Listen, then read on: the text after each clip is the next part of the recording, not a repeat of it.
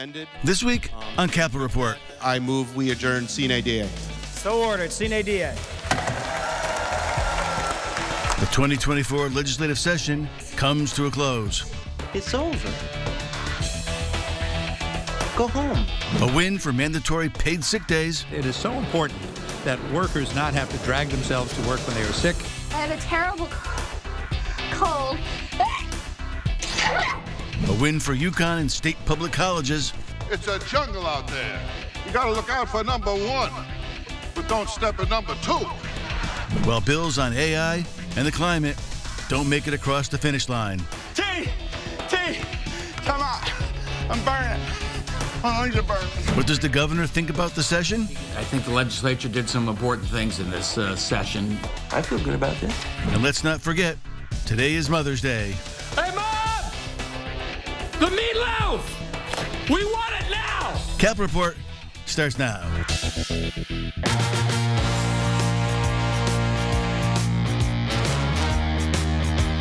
Welcome to Capitol Report. I am Tom Dudchik. We are so glad you're spending part of this Mother's Day. Don't get those mimosas going just yet. Alongside the power panel, the great Danielle Wong, also a mother. Happy Mother's Day.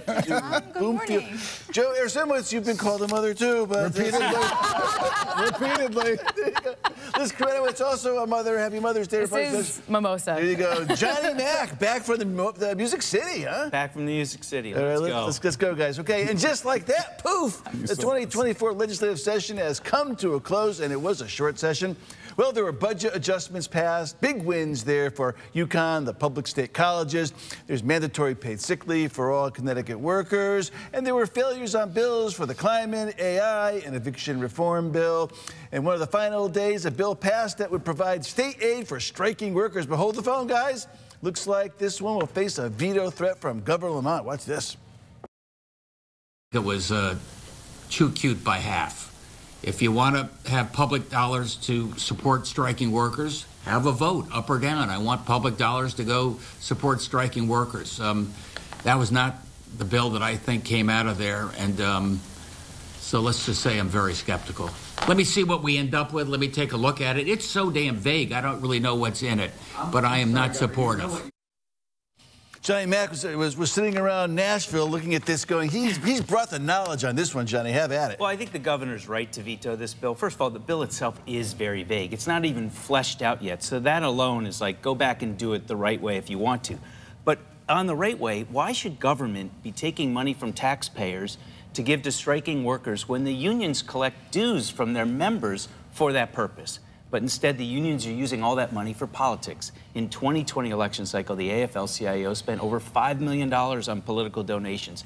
Public sector unions over $90 million on political donations. That's money they're getting from their members. They could use that money to protect their members when they go out on strike rather than give it to politicians, which, by the way, is about 90% to Democrats. And if you look at the bill, it really was a haymaker. They tried to put something together. The original bill couldn't get over the finish line, and they had $3 million attached to it going over the comptroller's office for him to figure out what benefits are available. The reality is now what we saw in the last few hours of the budget is the money in that account that was supposed to go over isn't there anymore. It's actually in deficit. So I think the governor will veto it, rightly so. But the discussion of the issue needs to happen open and honestly. And I think that was the problem they faced in the Senate, and Representative Harding, or Senator Harding, I'm sorry, really took the fight to him on it and drew it all the way to the last hour. It will be vetoed and it won't go into place. We'll have the debate next year. Yeah, look, I think what was interesting, too, is that Connecticut would become only the third state in the country to do this, right? Even in California, Governor Newsom vetoed a similar bill. So if Gavin Newsom is vetoing a bill, you really got to take notice. I think also the governor is right to listen to Connecticut employers. RTX came out very strongly in opposition to this. They employ over 16,500 people, and they contribute over $2 billion in the supply chain for small businesses and suppliers alone. And they said this is one of the most egregious bills and further evidence of Connecticut being an antagonist to the business community. So the governor is right to veto it. And if you're going to put it forward, at least have a thoughtful discussion. and allow the business community to come to the table? Yeah, I think largely this is not about the workers' right to strike and be able to come to the table with strength in their negotiations to negotiate fair wages and a right to work, right? But what this is about process. It's about whose responsibility is it to pay for workers when they are on strike? Is it the taxpayer for paying into state income, or is it going to be the businesses? And that's really where the argument lies. So more transparency into the process, put people on the spot, make sure that they vote up or down with regards to this, but largely, like, let's support labor and figuring out how to do this together. You'd probably not rather have that money go to Bloomfield, right? Of course, of course. Okay, so when the House leaders walked out of the chamber at the end of the session, what was their overall impressions and how things went? Watch this. Here's a wrap-up. You talk about the budget, higher education, nonprofits. You know, it's never a perfect year, particularly in the second year of a session. It's only 90 days, but we're pretty happy, and you can tell, I think, as the chamber leaves, people are in pretty good mood. I think what we didn't accomplish, I continue to point to, is the crafting of this budget outside the fiscal guardrails. I think this budget has been left now for the governor to try to jam back into our fiscal guardrails. And so he's going to have some work ahead of him. And I'm hopeful that that we'll see a budget come out of that office that is something that we would support. Well, Danielle, I think when people look back at this session, they will look at paid sick leave as one of the things that they accomplished that most people agree with, right? Absolutely. I think it's a groundbreaking stride forward, universal paid sick leave by 2027. So very excited and proud of my fellow Dems for really pushing that through the finish line and really doing some progressive strides in that respect. So one thing that I wasn't really, didn't see it coming was the reduction of Husky eligibility. And so reducing the Husky eligibility requirements. So for a family that is making roughly $40,000, they move down the poverty line. So those that are eligible have to make roughly around $33,000. So what does that do for our seniors that need these services, our families that need these services? It really does impact the most vulnerable. So I'm trying to see, how we're going to supplement that if we do. So really disappointed in that particular reduction of service. Yeah, I think this was probably a really antagonistic session for the business community. I think we talked obviously about the striking workers. Paid sick leave is going to create huge burdens for particularly our small business community, and they missed opportunities to take on lowering health care costs for Connecticut residents by instituting the association health care plans and things like that. So, from the business community perspective, I think a lot of missed opportunities. I think, it's an election year short session. So you really are not going to get as much, huge policy change legislation as you would see in a longer session. We saw the EV mandate bill die. We saw the climate change bill die, mostly probably because it was really sort of a House Democrat bill without the Senate Democrats being part of it. I think we'll see all of those issues come back in a longer session with a new legislature. Yeah, and I'll just talk to the process of it. I want to give kudos to all the leaders up there. There was not the multiple late nights. There wasn't going into the morning. They were able to get their business done. Senator Harding had to cut deals with Senator Looney to get over the finish line. They seemed to do that. They actually left 7 minutes on the clock before CNADA. And the House That's like did 200 bills on consent. 200 bills easy.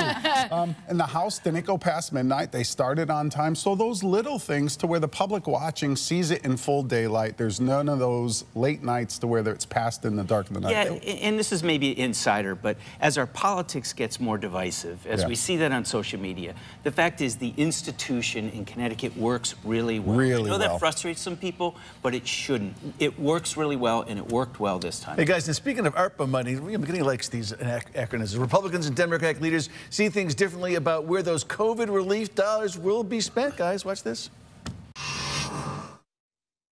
The governor and the Democrats decided to take the easy, irresponsible way out and spend the last bit of federal money and make some adjustments that is going to create a lot of pain for the state of Connecticut a year from now. So you got to defend that record. You voted against community colleges, which would have led to a tuition increase.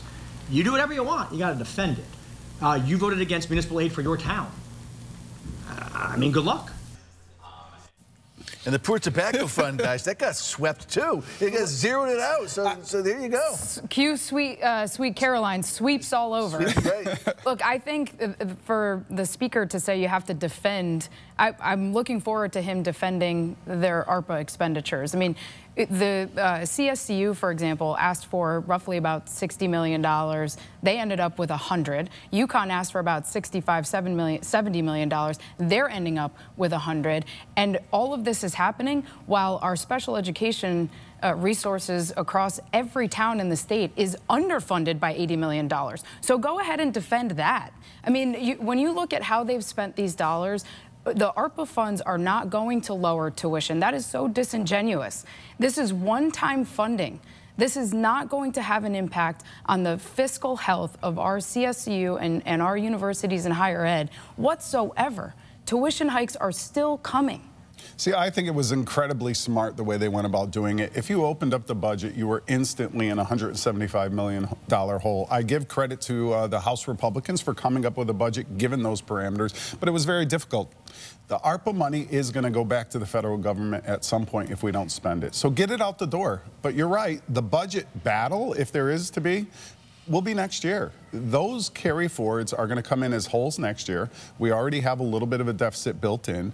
Are you going to tackle the guardrails? We spent a lot of time talking about it, but the reality is it has to be done next year at some way, or you're going to have a huge budget hole.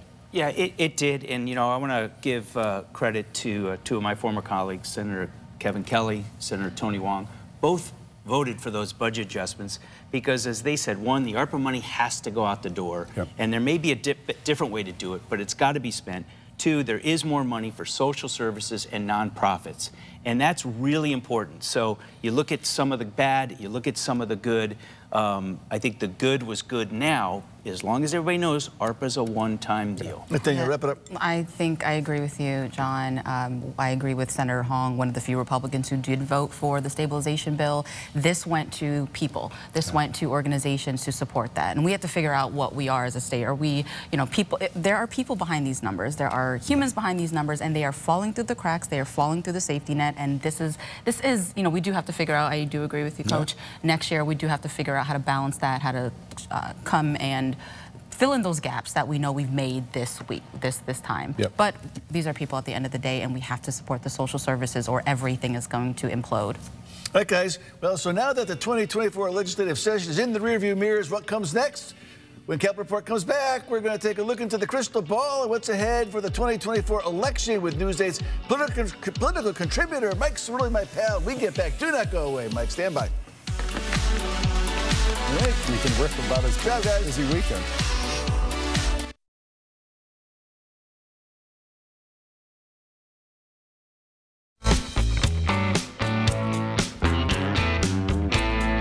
With the 2024 legislative session now officially adjourned, we thought it'd be a good idea to take a look at some of the upcoming elections that will decide the balance of power in Hartford. And who better to do that than News 8's political contributor, our pal Mike Cerulli. So, Mike, let's talk about some of the key races. Which ones you watching?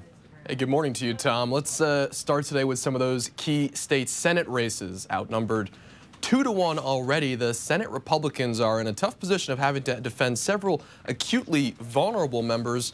Beginning down in southwestern Connecticut at the far tip of Fairfield County, there, incumbent Republican Ryan Fazio gearing up to defend his seat against Democrat Nick Simmons. Fazio's last race was decided by less than 100 votes. And if you hop on the Merritt, head north toward Fairfield in the 28th district. That's John McKinney's old seat. Incumbent Republican Tony Hwang facing off against Democrat Rob Blanchard. Like the Greenwich seat, the race in the 28th will be kind of a barometer for the state of Trump-era suburban politics. We'll get a chance to see the dynamics of how that Trump-Biden rematch is playing down ballot. If you move out of Fairfield County up north towards Simsbury in the 8th Senate District, incumbent Republican Lisa Seminara is facing a rematch with Democrat Paul Honig in what is expected to be another very close race. Mike, not just the R's and D's, though, right? We got a few other interesting primaries, huh? Certainly, certainly. In particular, two Democratic incumbents are facing what could be interesting primary challenge. In the 2nd District, Doug McCrory facing off against a pair of challengers, including the Secretary-Treasurer of the Connecticut AFL-CIO. And in Bridgeport, the Senator and Reverend Dr. Heron Gaston facing a contest from Ernie Newton. Ernie Newton, blast from the past, really, huh? And that's not all the action in Bridgeport, right? We got some changes going on besides Ernie. Right. In the 22nd District, which also includes Trumbull and Monroe, we have a potential primary brewing there as well. State Senator Marilyn Moore recently announced she will not seek re-election, and that set off quite the race to replace her. Former Bridgeport Councilman Tyler Mack has been calling around for support. Trumbull Democrats appear to be coalescing around Quinnipiac law professor Sujata Gadkar-Wilcox, and former Bridgeport Mayor Bill Finch looking to throw his hat in the ring as well. So we'll be watching that contest closely, and we want to especially wish Senator Moore, a big Capitol Report fan and my state senator, all the best in her future endeavors. Max Cerulli raised in the 22nd. If elected, would not serve Cerulli, right? In full campaign mode. No, we'll be here. Yeah, you got a TV career, Mike. Let back from you down the road on all these races, Mike. Thanks for joining us. Great to be here. Up next on Capitol Report, a look at some of the hits and some of the misses from the 2024 legislative session. When we get back, do not go away. If elected, will not serve. Yeah. What? What's that? Hey, listen.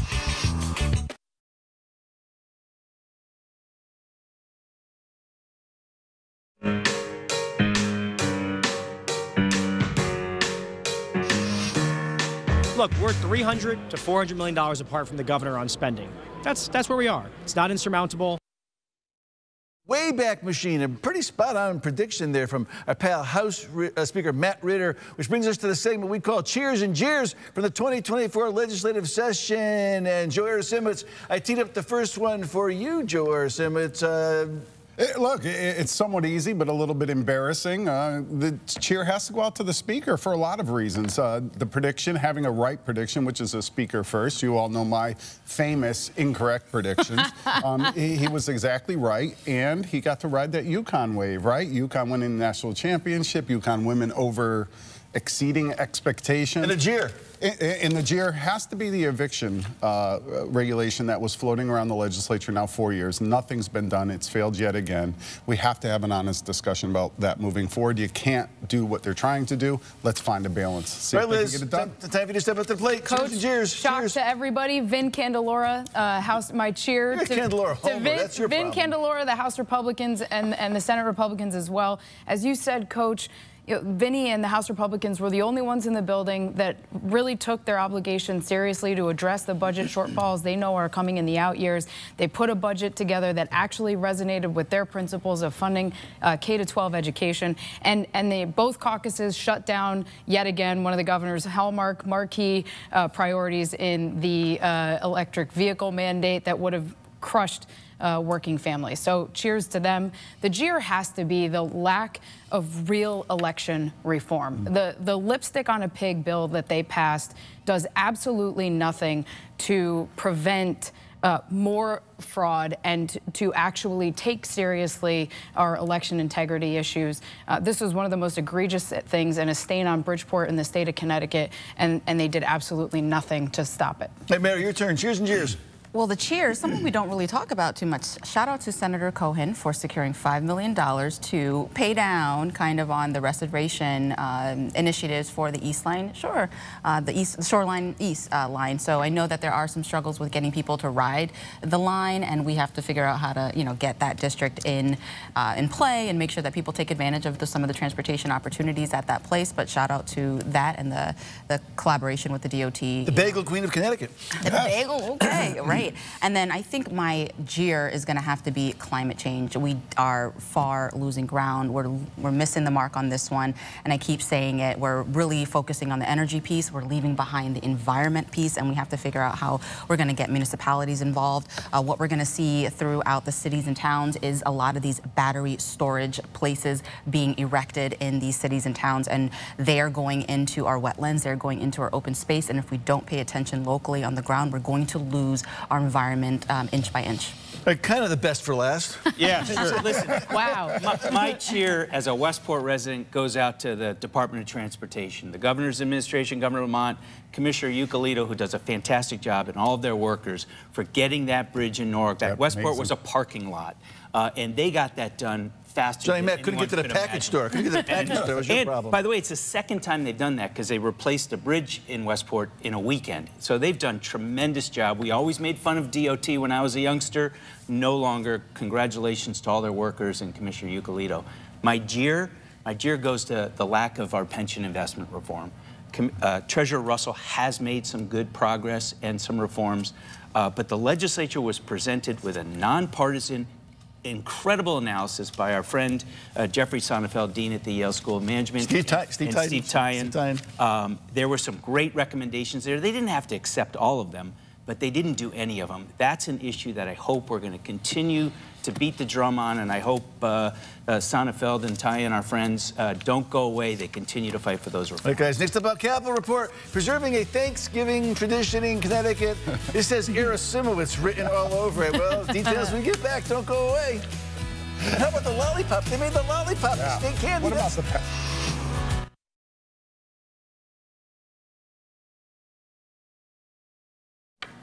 Well, Joe Erasimowicz and the Berlin Redcoats football team can breathe a sigh of relief. High school football on Thanksgiving in Connecticut, being protected under a state law. Get this, the bill prevents school boards from adopting any policies that prohibit games from being played on Turkey Day. There's been debate over whether Thanksgiving games interfere with family gatherings, and now if a school wants to schedule a Thanksgiving game, there's nothing a school board can do to stop it. Joe Erasimowicz, I thought your fingerprints are on this one, on the bond bill. I had nothing to do with it, but I will say it keeps me out of the house and away from my family for Thanksgiving because I have to scout. So I like that it's in there, but I had nothing to do with it. I think it's great.